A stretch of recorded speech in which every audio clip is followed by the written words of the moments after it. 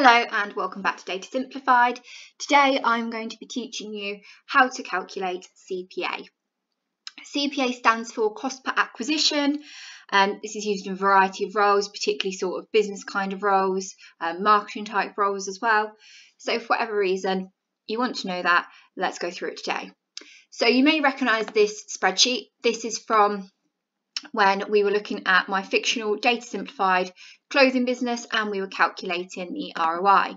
You'll notice that we have a new column called sales, which is the sales that we have done every single month in this fictional clothing business. And we also have our blank CPA column. So calculation for CPA is done by putting equals, then the spend divided by sales. So this literally tells you how much you've spent per sale that you've done. So cost per acquisition, what have you spent per sale that you've acquired? And if you click enter, it suggests an autofill, so we'll just check and do that. But as you know, you can drag it down from the side.